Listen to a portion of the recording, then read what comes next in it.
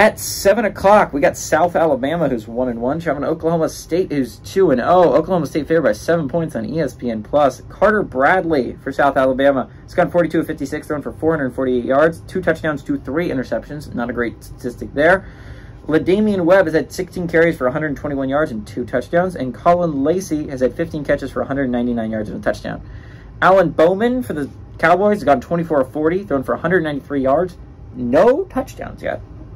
Ollie Gordon II has had 16 carries for 97 yards and 2 touchdowns, and Thazon Stribling has had 11 catches for 138 yards and a touchdown. Oklahoma State leads the series all time 2-0. They played in 2017 and 2018. The closest game between these two teams was 37 points. But South Alabama has been a really bad football team until very recently, right? That 10-win season was a breakout season for them. Was it a one-off, or will they continue to be good? Is, I think, going to be a big question moving forward. Oklahoma State's 2-0, but it honestly might be the least impressive 2-0 I've ever seen. I'm not kidding. Oklahoma State played a close game against Central Arkansas, eked by, and then was losing to Arizona State for the majority of that night. Arizona State is arguably the worst Power 5 football team in the entire nation. That is how bad Oklahoma State has been through its first 2 games, and it's, again, I think the most pathetic 2-0 I've seen in a long time.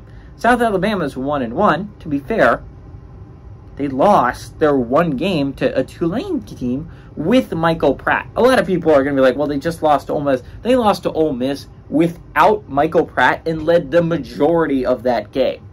Tulane looked like the better football team without their star quarterback for the majority of that game. And unfortunately for Tulane, because it's playoffs are the way they are, they likely lost out on the playoffs thanks to that game. If you win that game, chance at the playoffs, legitimately. But you likely are out after that loss. It's unfortunate for a Tulane fan, but it just kind of is how it works now. Kind of sucks, but it's true.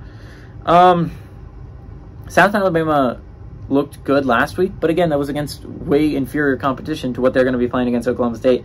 This is against 2 teams that I'm not super excited about. I can think that both these teams can get better, right?